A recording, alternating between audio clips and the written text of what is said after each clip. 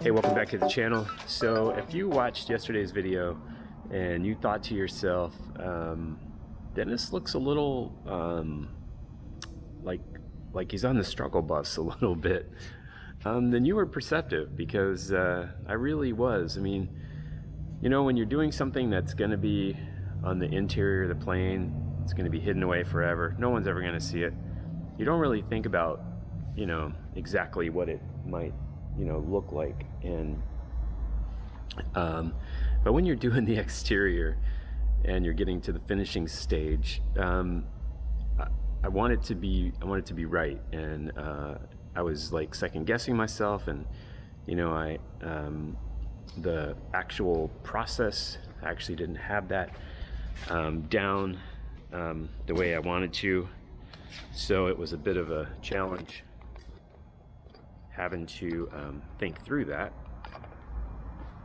So what I did is what I usually do. I go home and I pulled the manual back out and I studied it again, and there were a couple things I did that weren't right. Now I could use the magic of editing and I could just make all this go away and you would never know the difference if I did anything right or wrong, or if I went back and corrected it, and you might not know. But we show the good, the bad, and the ugly here. That's the whole point. You know, this is a process for when you learn, when you watch me learn, you learn, and that's the point of the channel.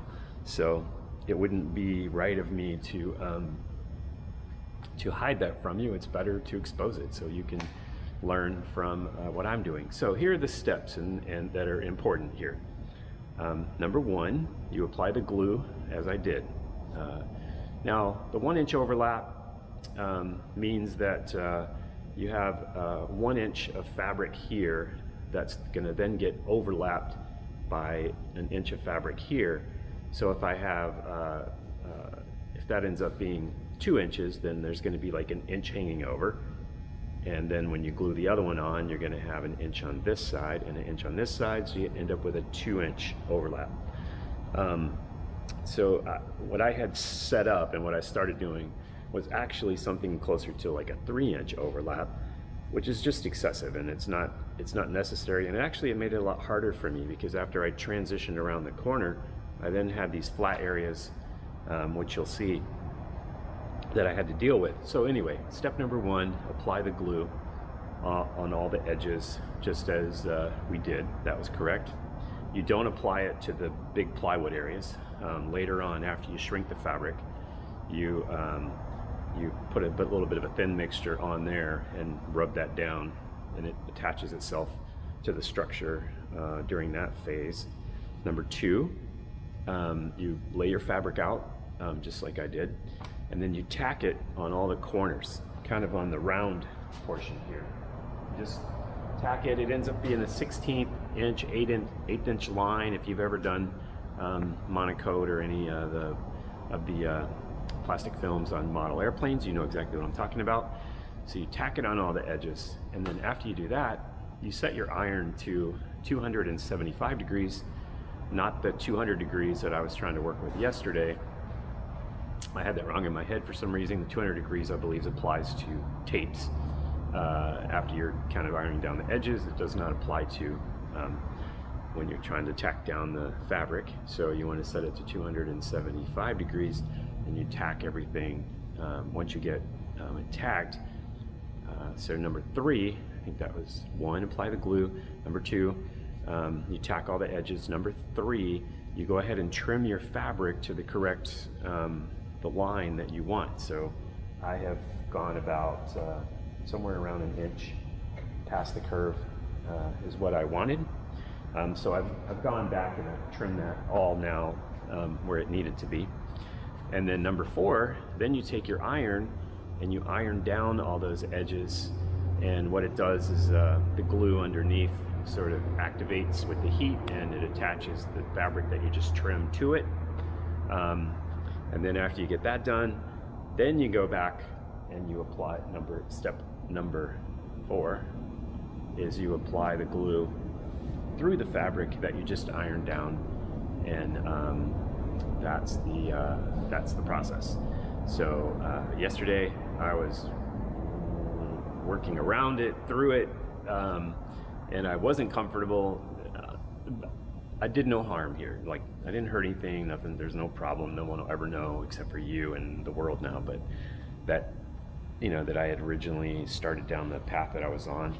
I tried a couple different ways of applying it. They just weren't the right way, and it wasn't wrong. Like it wouldn't have really mattered in the end, except it would have mattered to me because I wanted it to be right. So yeah, so anyway, we're back on the right train today. So let me show you what we got going. So I went back and trimmed these edges here, and I'll come back with just kind of a gummy eraser, and I'll pick up all this extra glue that's left after I peeled the fabric back a little. And then here you can see I've actually trimmed it where I want it, all the way down. And now the step is for this part, it's to come in with the iron, and we're going to kind of roll this over, and we're gonna iron this down.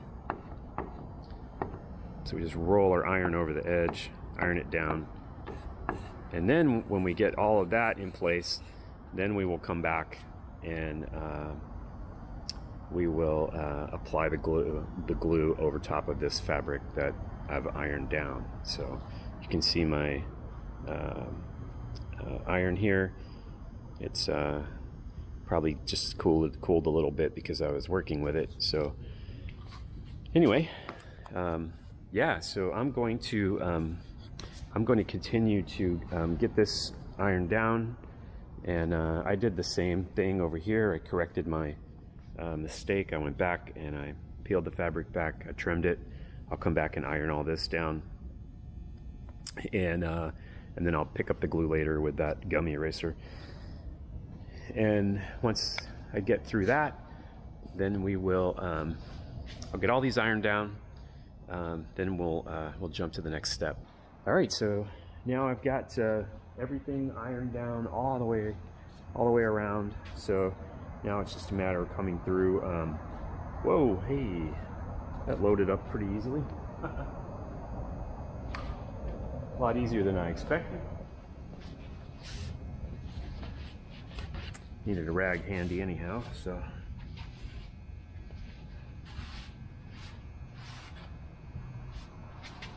All right,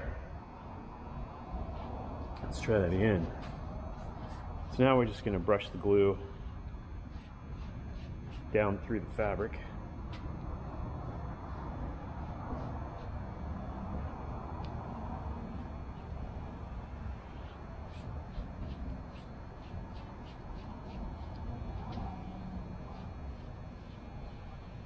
Didn't have to glue all the way over. I'm just doing it because I already did down there. So like I said before, we're going for that 2-inch overlap, which is basically, you know, from here you measure 2 inches and you've got your overlap.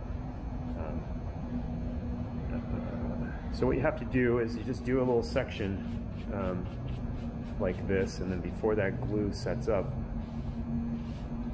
and when you get a space like that, when you rub it with the rag, it also helps too, but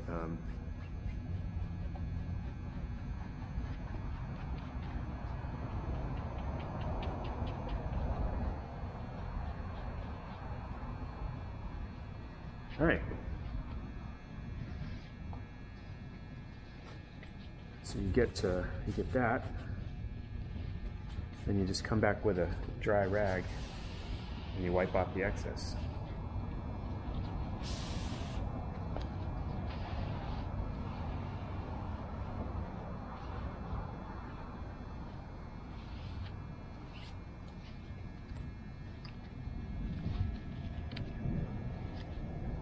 And then keep moving.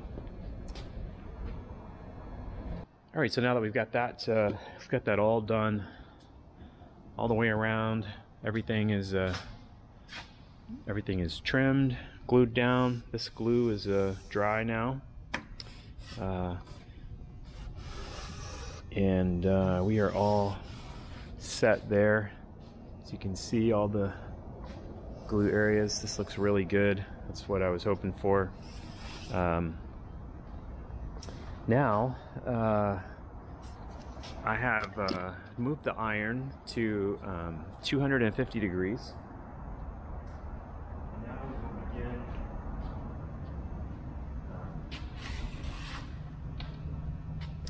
now we will begin shrinking the fabric. So, all right. So we just gently apply the heat here, and you don't want to go too fast. You want to give it a little bit of time to, once you pass an area, you want to let it shrink, and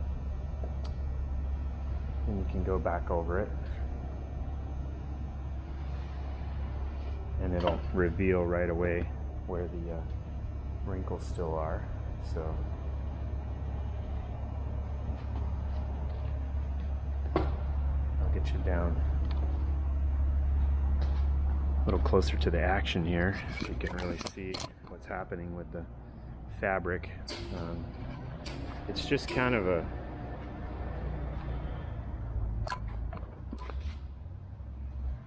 there we go. You can see the wrinkles right there. I'm just kind of hitting this area, and then I'm just giving it an opportunity to just go ahead, and as it cools off a little bit, it shrinks. So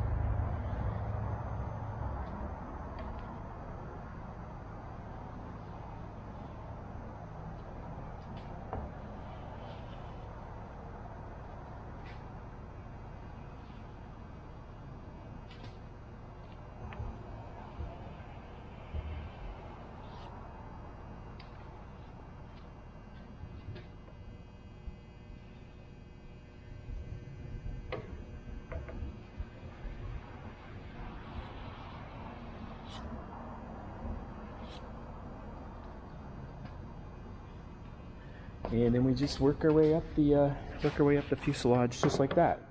Now she's nice and tight. And what I'll do is, after I get the whole thing shrunk, I'll come back and just make a pass over it one more time, just to make sure I didn't miss anybody. So, all right, so here we go.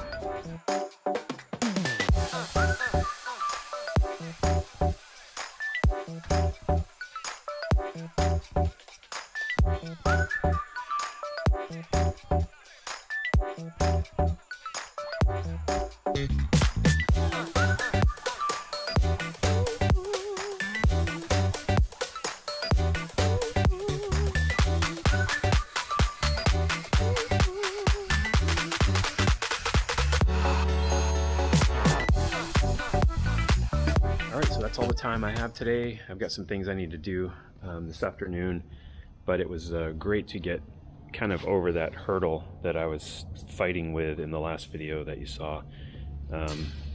Much easier when you follow the proper procedure. It just went a lot smoother. And so I've got that shrunk. 250 degrees is the temperature. No need to shrink any further. It's a lightweight airframe. And so there's no double shrink, no two temperatures. So now, all right, I'll wait for that guy to take off.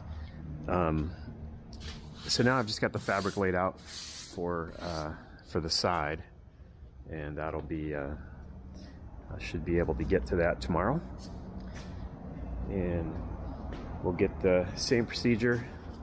We'll roll this back. We'll get our glue on where we want it. We'll glue over our fabric here, because you have to attach. You have to re-glue over the fabric that already has glue on it. So, but we'll go over that when I get to that. So, yeah, it's looking good, feeling good, and I'll catch you later.